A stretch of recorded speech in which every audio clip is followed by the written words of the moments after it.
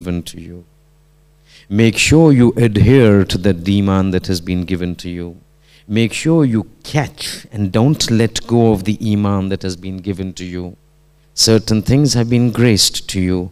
Make sure you hold it fast. And the reason that this explanation is there is that while iman has been graced to us, and a lot of these things happen to us because of certain good deeds which our forefathers did. You and me who were born into a Shia family, we never asked God to bring us into this family.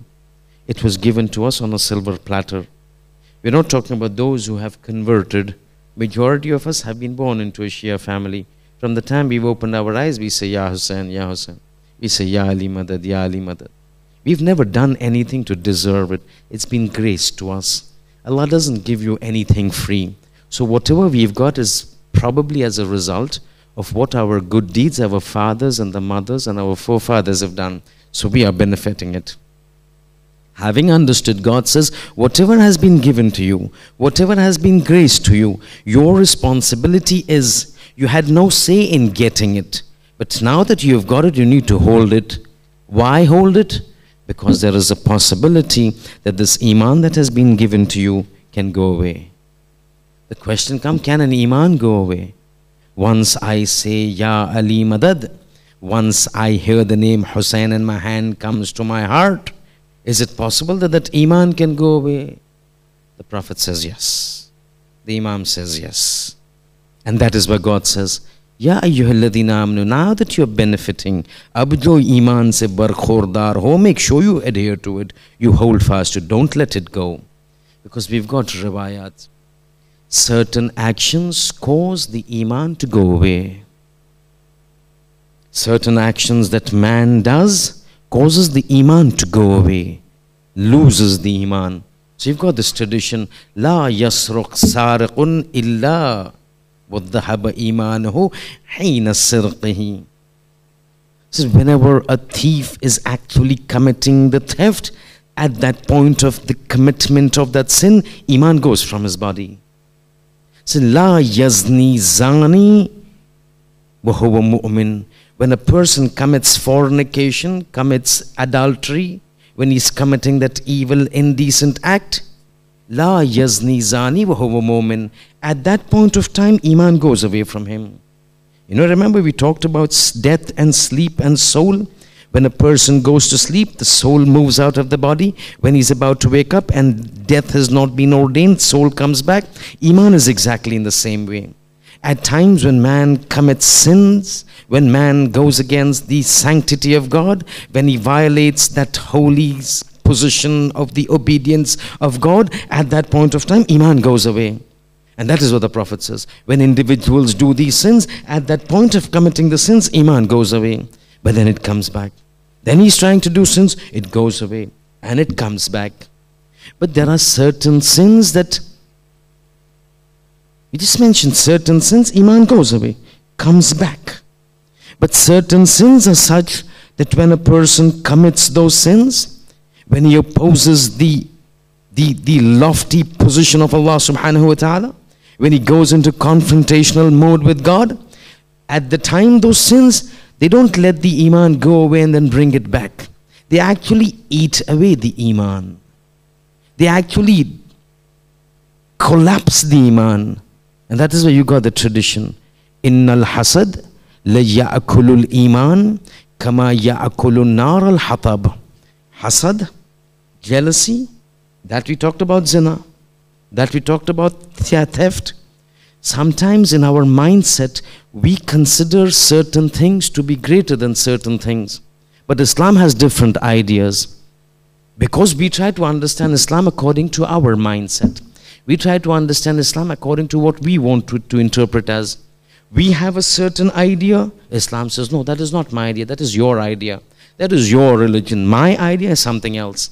So if I were to ask you, is killing a bigger sin or lying a bigger sin? Everybody would raise their hands up and say, killing is a bigger sin. The Prophet says, no, murder is not a bigger sin. In comparison to lying, lying is a bigger sin. Riwayat says, somebody says, how important, how big is lying in terms of the gravity in your eyes and the eyes of Islam? He says, in my opinion, a moment can commit the sin of murder. Ajab this is, a moment can murder. A moment can commit zina. But a moment cannot lie. Ajab this is. All along, if you were to ask anybody, you say murder is greater. Islam says no. In my eyes, lying is greater than murder. Again, there's a big philosophy behind it. That why the Prophet says lying in my... A mu'min can fornicate. A mu'min can murder. But a mu'min cannot lie. So sometimes we perceive certain things in our consciousness and how we wanted to perceive the religion. God has a different concept.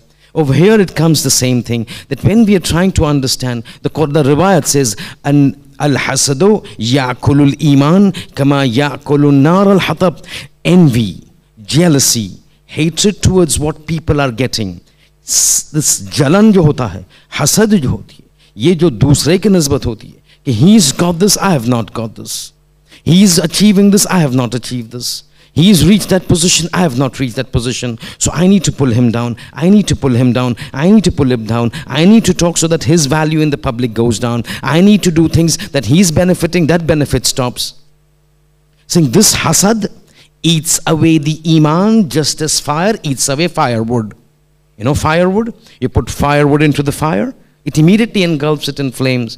It's saying hasad eats away the iman as fire eats away the firewood. So in one state you say when a person commits sin, the iman goes, then it comes back. Certain cases, certain sins are such that iman doesn't come back. It reduces the iman. It keeps gnawing away the iman. It keeps eating away the iman till it becomes hollow. And when this keeps on happening, then you know what Quran says?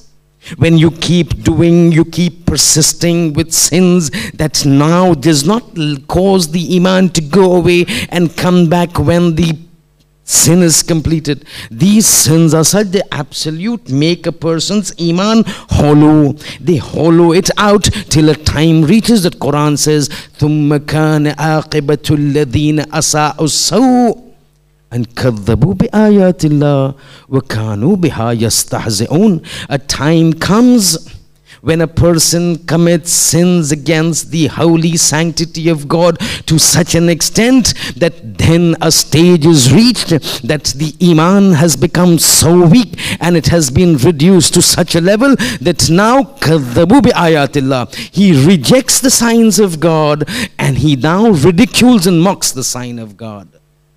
That means now this iman has become so weak that it does not stand the test of time. Instead of obeying to his iman, instead of being followers of Allah subhanahu wa ta'ala, he stands up in opposition. He rejects the signs of God. He mocks at the signs of God. Listen to this incident. Fudayl ibn Iyad. Fudayl ibn Iyad has a very interesting history. A man who was a dacoit. Something happens, changes. When he changes in such a way that he becomes one of the awliya of God. About Fudayl, we don't want to go into history about Fudayl. 10 minutes to finish the khutbah. But what he started off, what he converts, he becomes such a person, a dacoit. You and me say, gundo hato. Thug. Robber. Caravans that would pass, he would rob those caravans. Something happens, he changes. And he changes such a way, it becomes one of the awliya of God. About him it is said, once he changes, Hor changed. Hor changed. Be'abiyan tumbomi, 6th Imam is saying about Hor. When he changes in such a way, becomes one of the awliya of God. Riwayat say when, Sallu ala Muhammad wa ala Muhammad.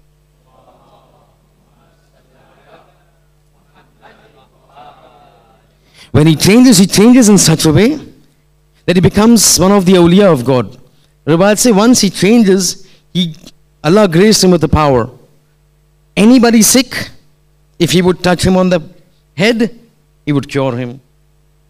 Anybody sick, not curing, whatever happens, he would come to Fudayl would put his hands upon him, he would get cured. This was Fudayl after changing. Fudail has a student. Once he changes, he starts teaching the people. He starts advising the people. This is what you need to do. This is what you need to do. This is what I have benefit from the change. One of his students, when a teacher teaches, he's got certain students who are very close to him. Very close. One student very close to him. And Fudail had high hopes about him, that this person, when he grows up, is going to become he's going to carry on my tradition, my lineage. It happens that this person falls sick. Fudail is informed this person has fallen sick. Fudail goes to do iyadat. When he goes inside to do iyadat, what does he see? This person lying onto the bed. As soon as he sees him, Fudail realizes this is the maradul maut. This is the sickness of death. So he tells the students, I'm so pained to see you going, but who can fight God?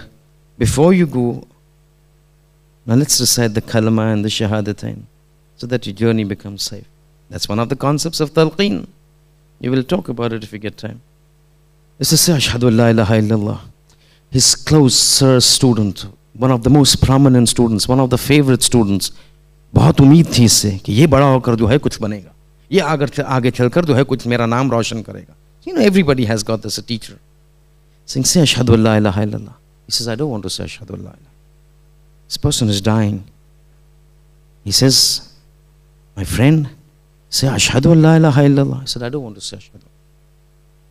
He's saying, but why are you not saying you're going to die? I can see signs of death in you. He's saying, no, I think God is a dhalim. God is an oppressor. It hit him like hitting somebody with a brick. Saying, you're supposed to be my favorite student? What has happened? Saying, I don't want to say Ashhadu anna Muhammad Rasulullah. I don't want to say Ashhadu. Saying, my friend, you don't have time, huh? I can see signs you're about to leave. This is the final moment. Say Ashhadu an la ilaha. Say Ashhadu anna. I don't want to say. He doesn't say, he passes away. Fudail begins to weep. Not so much at losing him, but at losing him in this fashion. The dafan and kafan and whatever takes place. Fudail cannot sleep at night. He's saying, something has happened. How can my favorite student turn this way? Next day morning, he goes to his house. He knocks the door. The wife opens, saying, oh, my husband's teacher. Come inside. I say, forget the formalities. Tell me, the student of mine, I had put my eyes upon him as the future person to continue my activities. This is the end. There has to be something. Tell me what you know if you know. As Fudail talks to the wife, she begins to weep. He's saying, I used to tell him, change, but he never changed. Saying, change? What? In front of me, he was a star student. Everything was right about him. He's saying, as that was outside. In the house, there was something. Saying, what? He's saying, over a period of certain years, he had developed a habit. Saying, what habit? He said, every night, he would take a glass and consume a little bit of alcohol. And I would tell him, you're not supposed to do this. And he would keep saying, I know what I'm doing, but I know God is Rahman and Rahim. And I would keep telling him it doesn't work that way. And he says, no. For years he would do that. Outside, no. But every night before he would go to sleep, a little consumption of alcohol, khamr. So I would keep telling him it's not right. And he would keep ignoring me. Fudail realized one thing done continuously, eating away the iman. Quran said, ثُمَّ كَانَ عَاقِبَةُ الَّذِينَ أَسَاءُوا السَّوْءَ أَنْ كَذَّبُوا بِآيَاتِ اللَّهِ وَبِهَا يَسْتَهْزِئُونَ. Individuals who persist in certain sins, not only does the iman not go away and come back, but at certain times the iman becomes so weak that it goes away continuously and persistently. At the end, he rejects the signs of God. The most favorite student of Fudail ibn Iyad dies without reciting the Shahadatain. Quran says, Ya ayyuhalladhina amanu, aminu. This religion, Quran says, this iman that has been given to you, don't take it for granted that just because you have got it in a silver platter for being born in a Shia family is going to constantly remain with you. You need to emphasize, you need to work in order to hold it forward. Otherwise, the consequences could be like the student of Fudail ibn Iyad. And this is why the sixth Imam, Sadiq ala Muhammad, Ja'far ibn Muhammad and Sadiq alayhi salatu wassalam, going with his companions on a trek, very, very quickly, going with his companions. On a certain place, they decide it's time for prayers. So let's pitch tents. They pitch tents, Imam leads the prayers. Afterwards, Imam gets up, goes to the corner, starts reciting the dua. He observes one old man very diligently crying after prayers, du'as, raises his hands. Oh Allah, give me this. Oh Allah, give me that. Oh Allah, neighbors fulan, relatives fulan, give him this, give him that, do this, do that. Sallallahu ala Muhammadin wa ala Muhammad. Finished off the prayers. Imam was listening to his prayers. Everything that he could want, he'd wanted. Mane aap, ane aap, anu aakar, isko ye de, usko wo de, fulan. Du'a's finished. When he finished, Imam gets up and taps him on the shoulder. So, what were you doing? Saying, Ibn Rasulullah, I was asking prayers. Saying, what prayers were you asking? Saying, as per your recommendations, I asked for myself, I asked for my family, I asked for my neighbors, I asked for something. I saying, fair enough, I'm not contesting that. Saying, but how did you end your prayers? Saying, but I ended my prayers asking for everybody. He's saying, but I did not see you asking for the salamati of your iman. So he said, but I was born in a Shia family. From the time we've been born, it was Ali, Hussein. From the time I understood, I've been seeing you. From the time I've been with you, I get inspired by you. So what is it? He's saying, fair enough, you've got the iman now. But are you certain that when you die, that iman will continue to remain with you? He's saying, no, I'm not sure. What should I do? Then Imam gives that rule of the thumb. Says, whenever you ask du'as, you must always end, Ki Allah, make my aqibat bi khair. Make sure that when I go from this world, this iman is with me. That what has been given to me as a gift, what has reached me without any effort from my side, continues to remain based on that injunction of the Quran. Ya ayyuhalladhina amanu, aminu billah. O you who have been given faith, make sure you hold on to the faith. For this you require to keep praying. You have done a good thing praying for yourself. You've done a good thing praying for the others. You've done a good thing for doing prayers for the relatives and your neighbors. But you also need to realize all this will become applicable if your iman remains consistent with you. And for that you need to pray. Allahumma ja'alna awaqiba umurina khayra.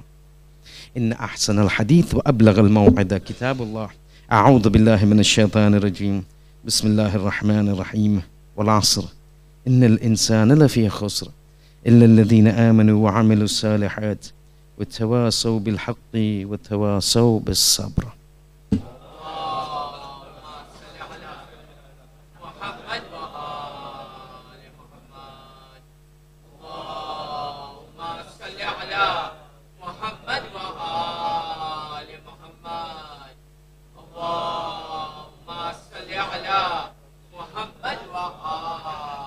بسم الله الرحمن الرحيم الحمد لله الذي لا إله إلا هو الحليم الكريم غافر الذنب وقابل التوبة هو الغفور الرحيم نشهد أن لا إله إلا هو العطوف على العباد بجوده والعواد على المذنبين بحلمه ونشهد أن محمدا نبيه وحبيبه سيد المرسلين والشفيع المذنبين بعثه رحمة للعالمين صلى الله عليه وآله الداعين إلى سبيل الله بالحكمة والموعظة الحسنة قادة الأمم وأولياء النعم بمعدن الرحمة أوصيكم عباد الله بالتوبة عما سلف من ذنوبكم والإنابة عن الأوزار التي أثقلت ظهوركم فإنه تعالى كريم بكم رؤوف عليكم. The second khutbah, the same message, exhorting myself, encouraging myself, commanding and telling myself, and then to you brothers, about the need, the emphasis, the importance, the absolute priority of exhibiting the taqwa of God, the fear of God, the obedience towards the will of God. ألا قد أمركم الله في محكم كتابه بالصلاة على نبيه وحبيبه، فقال تعليما لكم وتشريفا لصفيه: إن الله وملائكته يصلون على النبي يا أيها الذين آمنوا صلوا عليه وسلموا تسليما.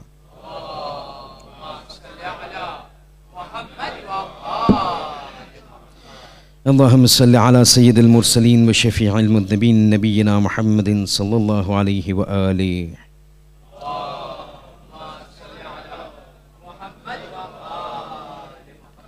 وعلى إمام المسلمين وقائد الغر المحجلين أمير المؤمنين علي بن أبي طالب صلوات الله عليه.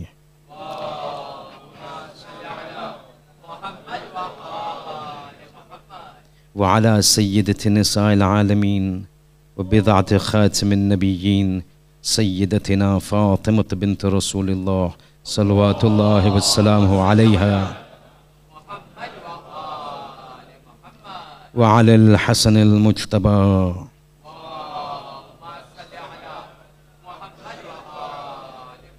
والحسين الشهيد بكربلاء،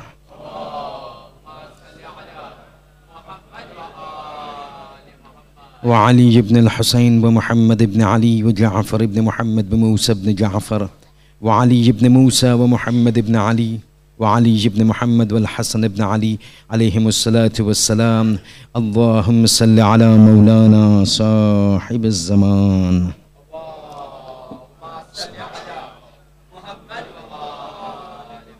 ما حيا آثار البدع والطغيان هادم أبنية الشرك والنفاق حاسد فروع البغي والشقاق صلوات الله وسلامه عليه. اللهم عجل فرجه وسهل مخرجه واجعلنا من المستشهدين بين يديه. اللهم اجعلنا ممن يذكر فتنفعه الذكرى. إن الله يأمر بالعدل والإحسان وإيتاء ذي القربى وينهى عن الفحشاء والمنكر والبغي يعظكم لعلكم تذكرون.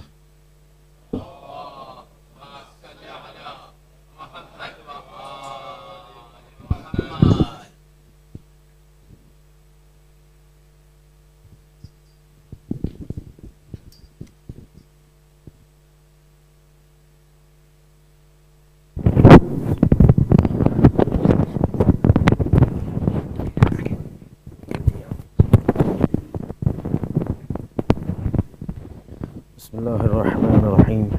الله أكبر الله أكبر.